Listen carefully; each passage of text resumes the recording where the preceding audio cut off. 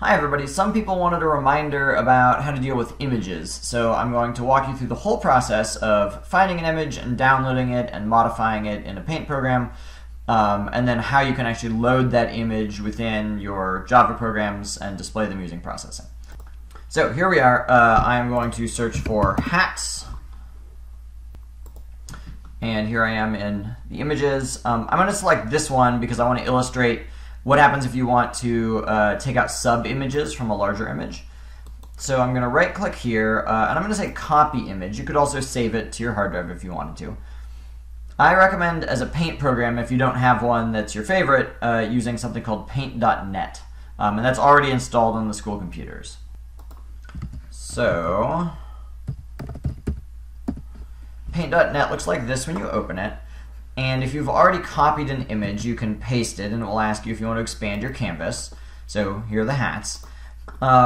Let's grab some of them. So if you've used something like Photoshop before, it's got all of the regular kind of tools you might expect. If you haven't, you can sort of figure out your way just by tinkering, which I think is a great way to do it, but I'll also show you some things. So there's several different ways of making selections of different shapes. I'm going to copy this, and then I'm going to hit Control-N for a new picture, and it will create one that's the right size for whatever's in my buffer. So now I've got a picture that's like just this hat.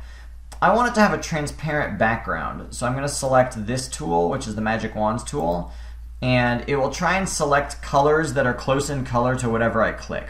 So here, because the hat is white and the background is white, really it's just cutting everything except for this hat band.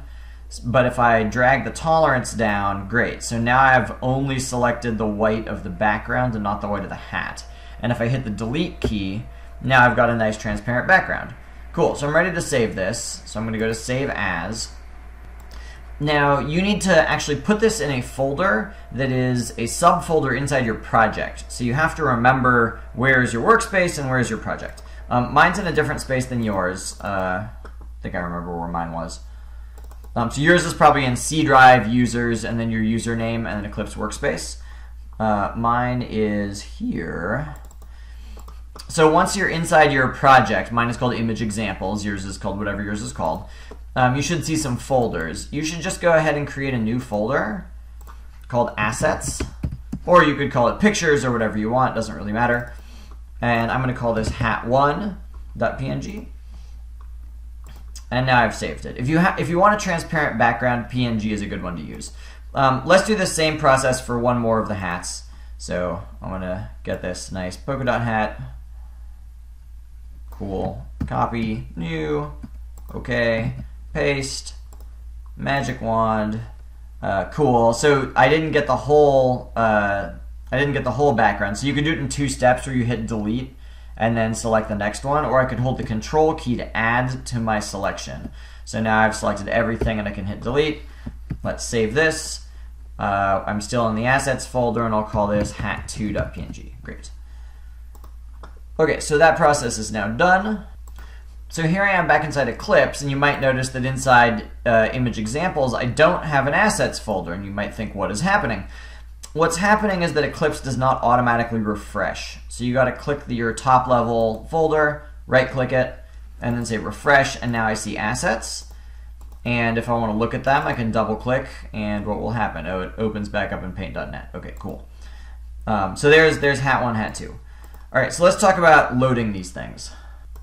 There were several steps to loading an image. First is we have to create a pimage variable. So I'll call this hat1 and hat2. So I've actually created 2 pimage variables. You have to import pimage. If you haven't currently included core.jar in your build path and you're not extending papplet, probably you're not set up to do this. So here I've got my 2 image objects. Well, I don't have the objects yet. I have variables that could be holding the objects. I have to actually load the objects. So the way you do that is you say, what was it? Create, hold on, I forgot. Okay, so it's called load image. Oops. So load image, and then you have to give it the name of the file you're trying to load. More than just the name of the file, as we'll see in just a second. So here's hat1.png, and then inside draw, let me draw a background so that will refresh every time. And then assuming that this loads correctly, which it's probably not going to, I can actually display it by saying image, and then I tell it the XY location where I want it to display, and I give it the actual p-image that I want to display, like that. What's the problem? Oh, the p-image goes first. Okay.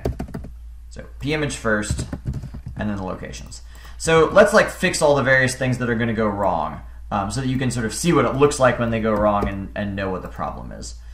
So when I try and run the program, okay, so the first thing that happens, you see nothing's displaying, but we also see this runtime error down here. So if you scroll to the top of the console window, it says the file hat1.png is missing or inaccessible. So what that means is it can't find hat1.png.